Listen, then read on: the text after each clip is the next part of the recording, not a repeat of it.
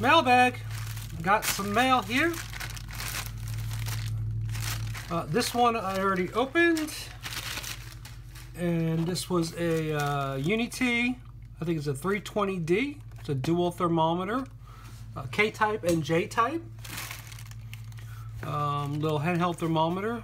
And it comes with 2 thermocouples and can do type K, type J. It can do differential measurements, and it has an internal NTC to compensate. It says the accuracy for K is 50 through 1300 C.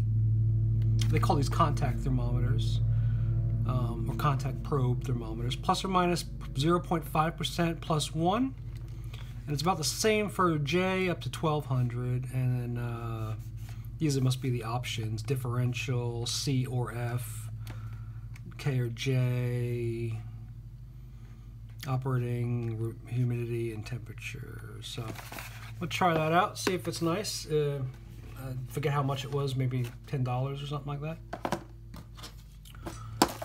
All right, next, cardboard cutter. Alright, I admit I saw these on Adafruit, and I bought it on eBay. These are called CANARY. It's Japanese. I buy it from Adafruit.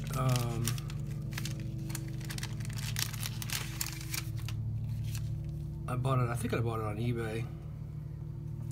It's basically a fancy butter knife. It's made for cutting cardboard. It can't hurt you, but I have a bunch of cats, and I thought being able to cut cardboard and build little cat houses might be pretty handy.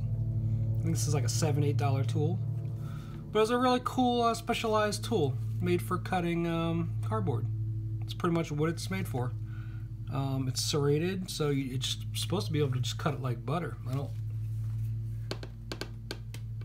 have any cardboard, but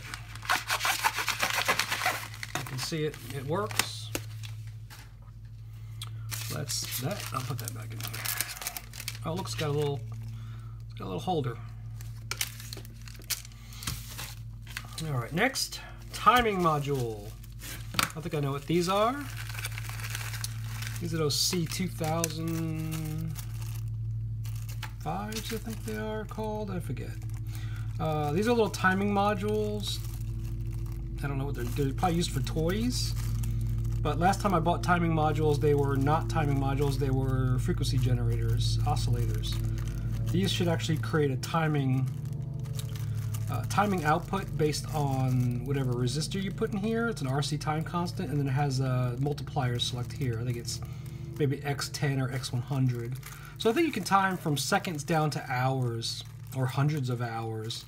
I don't know how accurately, I think it depends on the voltage.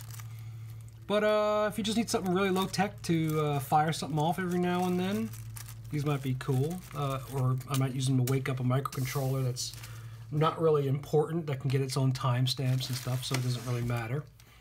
So we'll use that for that, I guess. This says development board. I'm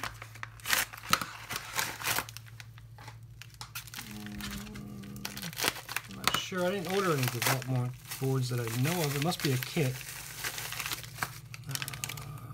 No, this is, alright, so I really like these. I bought a bunch of them, and I've already used them all for different projects. These are USB boost converters. I don't know if they'll buck. I think they're only for boosting. But basically, you plug your USB in, and then you can vary the output up to 24 volts. And so I have a lot of stuff that you want to use something that's 24 volts on 5 volts, and these are perfect, especially if you want like a little project that's a relay powered USB, or some fans, computers, like certain case fans, not computer fans, but well, yeah, computer fans, or industrial fans that are 24 volts. I use this for controlling a thermometer that runs off 24 volt AC. Even though this is DC, it still works, and you get your output here, and you also have input contacts if you don't want to use the USB. So I bought 5 of them. I bought 5 last time, and I wound up using them all. So I bought a whole bunch of more of those. They're very handy. I like them. I think they can do up to like 600 milliamps, or at least 200 milliamps. at 24 volts. It's not too bad. All right, I got one more. Light controlled sensor. These are... I don't know what this is. I don't know what this is. It seems to be a kit, but it seems to be multiple kits. Yeah, I don't know what this is. It seems to be some kind of kit that doesn't have a circuit board. So it's basically a handful of components, which is a light, a CDS cell, 2 transistors, and 2 resistors. I have no idea what this is. I don't remember buying 4 pieces of this. And there's no circuit board, so I don't know what you're supposed to do with this. This makes no sense to me. I will have to look this up and see what that is. I also got, I picked up some of these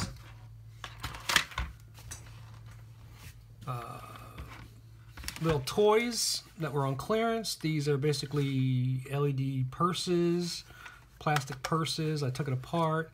These have P6 panels inside of them, and a controller. So I'm probably gonna hack these up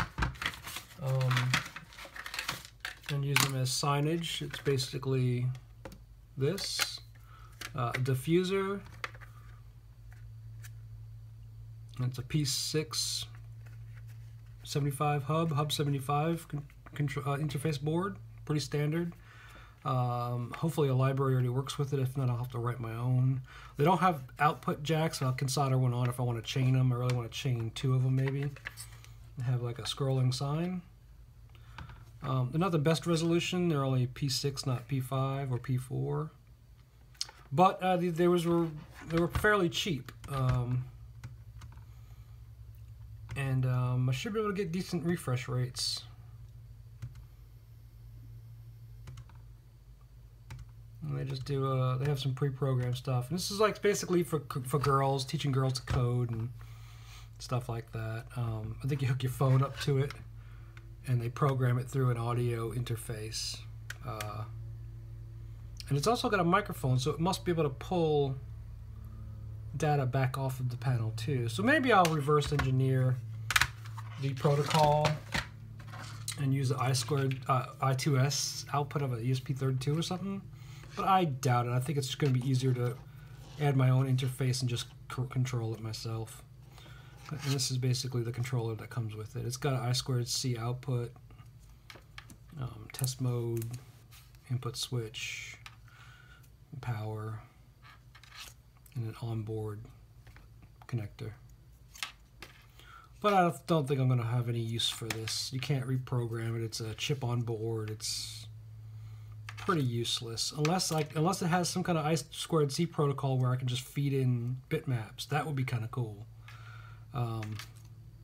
But I mean, I'm not going to wind up using this because the frame rate's really low, and I want a faster processor so I could do dithered bitmaps and stuff like that. Not dithered, but bit control or whatever. You know, to do fake PWM on these kind of panels. So that's it. So that's everything I got for now. Till next time.